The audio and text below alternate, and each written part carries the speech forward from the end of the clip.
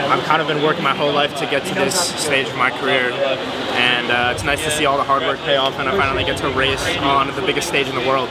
So I'm really happy about that, and I'm excited to get out there and race people from other countries. I like to draft off of people, so sometimes I may not be in the middle of the lane all the time. Even if you're ahead? I would say, okay. When I'm ahead, I like to sort of, you know, I don't know. It's sort of always been a thing of mine, because I'm always behind at the 100 or at the start of the race. So I always just like to draft off of people. I always feel like it could be, I don't know, it could be placebo, but I feel like I get a draft. And it's just nice to have them right next to me.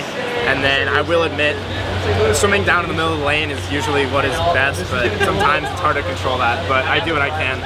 Not really. Just do what I do, and hopefully I'll get them at the end.